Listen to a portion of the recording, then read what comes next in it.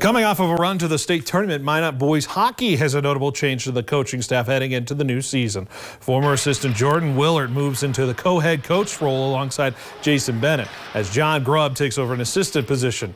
Jordan calls this job a, quote, dream come true, considering his dad John coached for the Magi in the late 80s until the early 2000s, including a run to the state title in 1992.